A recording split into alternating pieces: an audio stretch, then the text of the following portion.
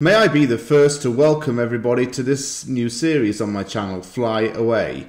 If you are one of those West Ham fans who is travelling to another country to watch the team play in the Europa League, this is your travel guide, effectively. I'm going to be talking about where the team plays in terms of the country, what you can do there for sightseeing, how to get to the stadium, and some things about the culture and the local laws that you will need to know before you travel. So get your passports ready and let's get right into this video.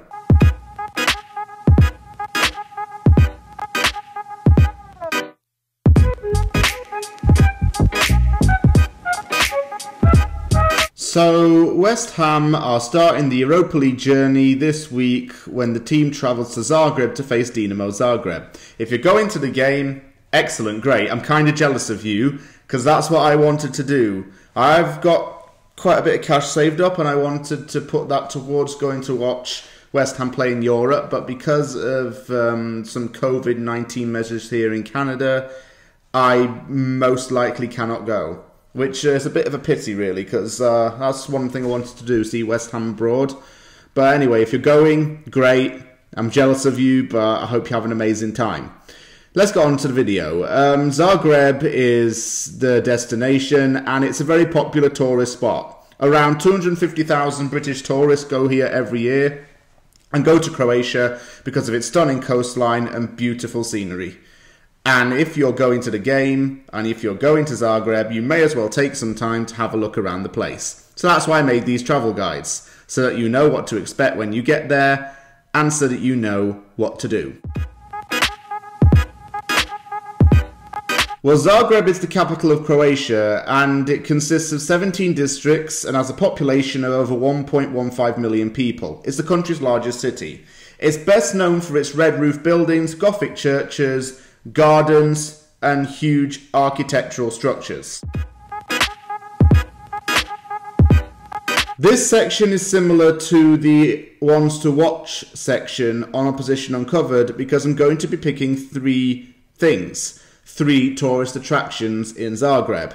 First up is Ban Jelačić Square, which is located in the heart of downtown Zagreb. This is the cultural hotspot in the city. It's got numerous street performers, colourful buildings, restaurants, cafes, boutique stores, and a decent nightlife. Visitors spend many hours in this place and see what it has to offer, so it's a really nice place to go. It's clean and safe as well. The Art Pavilion in Zagreb is a huge yellow building, and it's close to the main train station. It's an art gallery that's been in existence for many years, and it's the oldest in Southeast Europe. Several Croatian artists support the gallery and try to get their work displayed in there. There are about 700 exhibitions in total, so you can explore all the art and science of that place.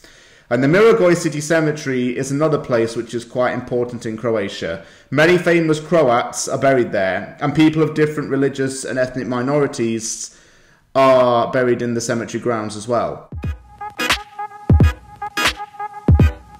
Maksimir Stadium has been around since 1948. It used to be able to hold 35,000 fans, but the earthquake means that it now accommodates 25,000 fans. The East Stand is closed because it's undergoing repairs. It's similar to the London Stadium in the sense that it does host concerts and athletics. So, bit of a similarity there for you. If you want to get there and want to know how to get there, well, the tram network in Zagreb is your best option. The Savski Most Dubek and Thronomerek Dubek lines of the tram are both running to the station. They're the colour brown. The Savski Most Dubek line is number 4 and the Thronomerek Dubek line is number 11, 10, 1, there. They are within walking distance of the stadium as well, sorry. And the stations where you want to be getting off at are Hondlovo or Ravnici. They're within very short walking distance. It is not far. Either of those is fine. Either of those lines is fine, but it's just basically the colour brown, Hondlovo, Ravnici. Sorry, I mean, some of these words are tongue twisters, and I'm getting them a little bit wrong, but I do apologise. But yeah, public transit is your best way to get to this game, and it's a popular choice on a game day. I put this section in the video because you need to know a little bit about the local customs and the laws. As you know, being a British citizen and having a British passport don't give you special preferential treatment. You have to follow the law of the land. Most of you do that anyway when you go abroad, and if you're a West Ham fan and even a football fan who does that, fair play to you. I will stress one thing: leave the stadium safely. Croatian football fans can be quite hostile and volatile during games. The atmosphere can be quite aggressive, and particularly towards foreign supporters. There have been incidents where travelling fans have been attacked by Croatian fans. The legal age to buy alcohol in Croatia is 18, but there's no minimum age to actually consume it. And also, as I look at my notes here on my left, I need to point out something else.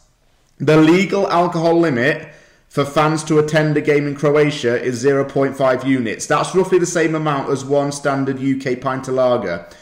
My advice is not to drink alcohol before the game because random breathalyzer tests are conducted in the stadium. If you're over the limit, you're going to be ejected from the stadium and face charges.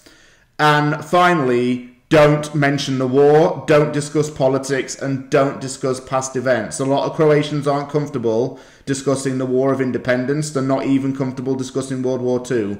It's a very sensitive subject, and a lot of Croatians have been affected by that. Thank you very much for watching the first ever episode of Fly Away. I hope you found it interesting. That's my guide to Zagreb. If you liked the video, hit the like button and don't forget to subscribe for more content. For those who are flying, take care, have a very safe flight, stay safe at the game, and I hope to see you all soon.